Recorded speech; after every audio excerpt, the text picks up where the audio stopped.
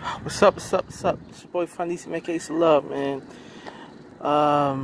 What's the DC, man? This episode, I wanted to say congrats to The Rock, man.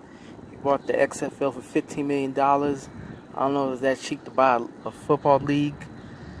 Even though kind of ups and downs this year, you know, they had a short season because of the pandemic. And I'm be real short on this. The Rock is my favorite all-time favorite WWE wrestler of all time. You know, and hopefully he can make him grow as a businessman.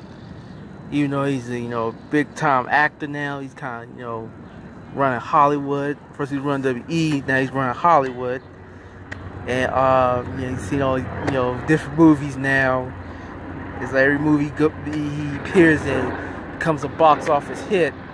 And yeah, man, so hope we get the DC Defenders back here in DC, and hopefully they can finally have the damn championship or the playoffs, have a complete season, and other future seasons to come in the XFL. So congrats to The Rock for purchasing the XFL for $15 million.